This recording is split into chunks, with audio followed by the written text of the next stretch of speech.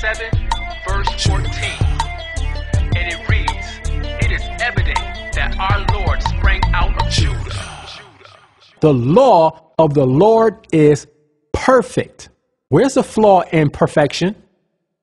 The law of the Lord is perfect.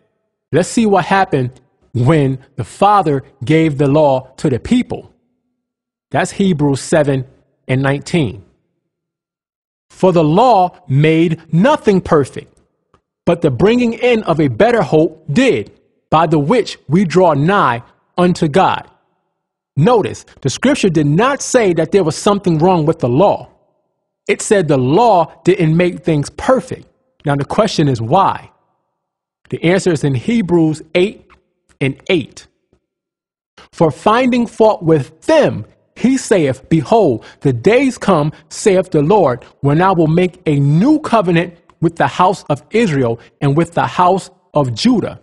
The scripture says, finding fault with them, meaning the Most High found fault with the people, not the law. The problem was the people were not keeping the law. So he made a new covenant. But let's see if he actually changed or canceled the law.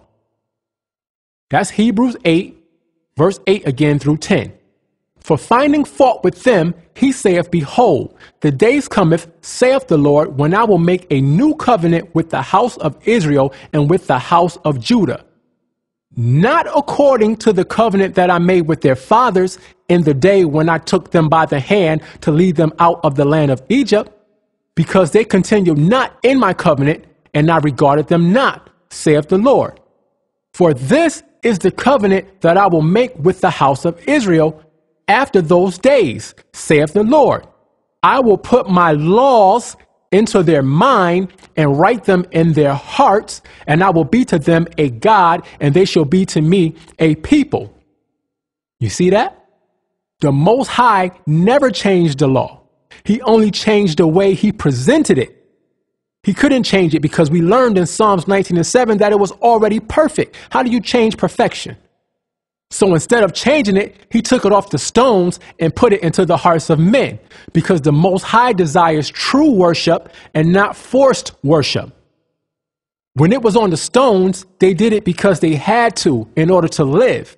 But now we do it because we want to show him, the Father, that we love him.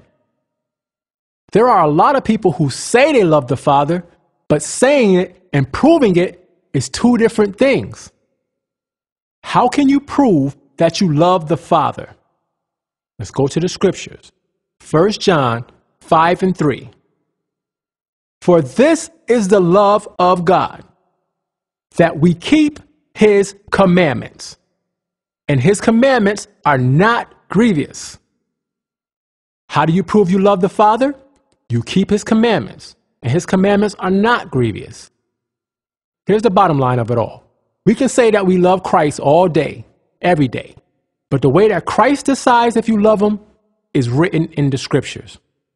John 14:21.